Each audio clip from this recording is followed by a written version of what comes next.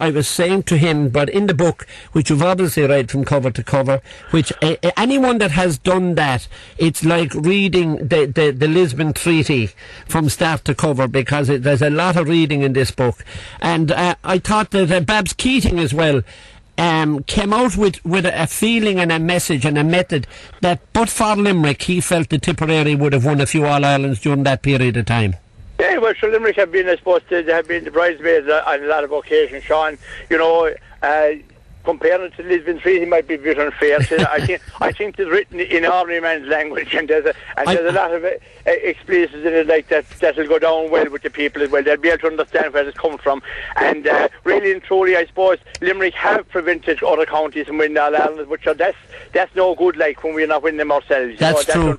You see, that's the positive aspect of it, like, you know, and I hope that people will read the book in its entirety. Yes. And take a message. And, you know, and in saying that, Sean, I'm getting a lot of calls. I want to let it out to the people. I didn't write this book at all. The people are ringing me morning, noon, night about it, about the issues they have raised in it. But you see, a lot of people have their heads in the sand, you see, Sean, and there's a lot of people who want to know what's in the book. And I know a few people in authority are kind of against the book and they won't read it even. And that's the worst crime of all, like, if we don't, because if Limerick has to progress, and Limerick needs to progress in hurling, we're going down, down, down. We need to read that book, and we need to use it as a catalyst to move forward, because you have to get rid of the ghosts of the past to work in the future, and we need people that are working in the future with the proper management structures. Well, now, there's two things in relation to that. One in relation to what I said about the Lisbon Treaty. I meant the size of the book, and every page has something different. You'd really want to absorb it.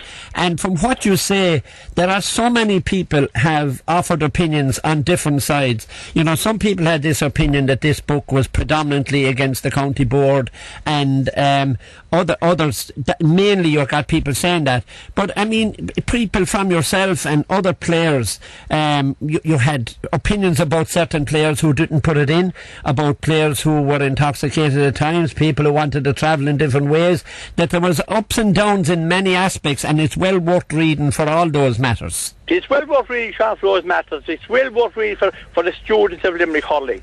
But you see, the point about it, Sean, is that there's one aspect that has amused me in the book now, and it indeed amused me, I'll tell you that much. I need a good injection before I get amused. But the features of past managers and officials and kind of people, selectors and that over the teams, it makes me weary now to listen to them as well, moaning and groaning now when any of them didn't open their mouths when they were in position, or when I was being hammered left, right and centre. Not one single contributor to that book came forward and said, look, we'll support you. No, they waited and they suffered in silence, and now when they got the treatment themselves, then all comes out, they're too late. Yes. It's like Donald Logue, they're coming out a bit late. Yeah, but I'll tell you, it's amazing the way I worked on radio with you constructively, I hope, over a number of years in Limerick, and I was working on radio at the time that you had won 2 months of championships and a National League all in the space of a couple of years, and actually I interviewed you in Cusack Park in Ennis the night that you beat Galway in the National League, and you were sacked at that time. I was gone, Sean. But I was gone, Sean, 12 months before that. I mean, you see, this book isn't about me at all. This I know that. It's about an era. It's about a story. It's about really and truly what you pinpointed there now was the last. That was only the last thing of a Giant West. The second of me, like. I mean, you see, and the point about it, Sean, was the way it was accepted throughout the county, like, is, and by the delegates, by the clubs, by the ordinary people in the street, they just accepted it because, like, they took it that, look, this is the way to go. We'll get rid of Tom Ryan, and the sun will come up in the morning, and we'll have All Irelands here. We'll be parading down our country every 12 months, like Kilkenny are parading into Kilkenny.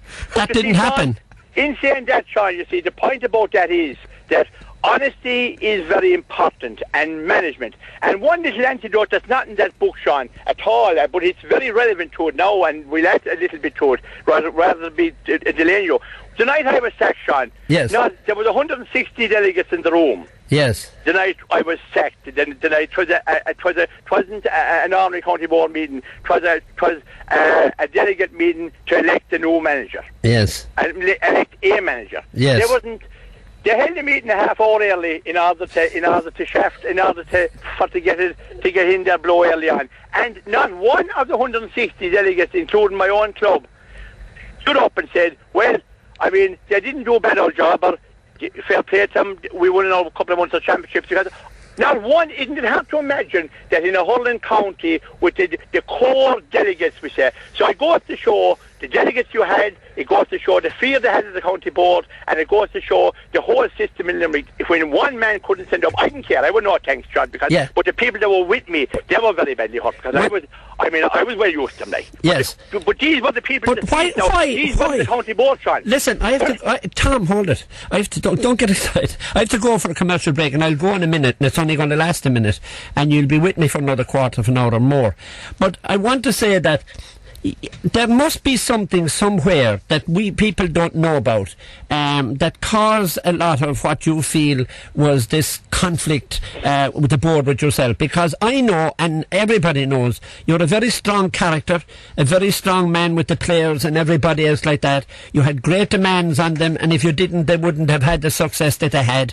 But somewhere along the line, what happened along the way, or can you say, or do you know? But I'm going for a commercial break of 1 minute, and I'll be back with you to talk to you then. And congratulations and best wishes to you from George Ryan in Latin. Mickey and Johnny Dooley played Limerick from South Liberties. The book is great. It says what people said, etc. From Rita Dooley, very interesting. From Mike Flynn and Rita Dooley, say hello to Tom and wish him all the best. The last time he played soccer against St. Michael's, he got sent off, and that's from Mick Flynn. I'll be back with you in a minute. Ho, ho, ho, boys and girls, it's me again. Not only do Joe Wheels offer you the best choice, excellent service and real value for money, they also offer their wonderful Christmas club where you can secure your Christmas toys with a small deposit. I haven't looked back since, I promise you won't. Ho, ho, ho. Cashel Choral and Dramatic Society presents The Factory Girls by Frank McGuinness at Brewbaroo from Thursday the 29th of October to Sunday the 1st of November at 8:15 p.m. Admission £12.50. Concession Thursday night €5 for students and senior citizens. Tickets in advance from O'Dwyer's Pharmacy, Main Street, 062 61318, and from Brewbaroo at 062 611 22. Welcome back to the programme. Well, I'm in the company of Henry Martin and of Tom Ryan, and we've just taken that very brief commercial break.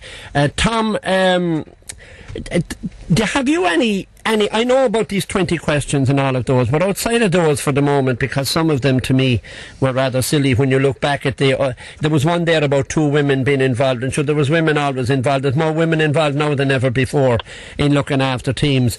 But what was the over feeling that you would had that why they would have turned against you, who was very successful? Was it that they weren't able to deal with you, that you were too strong?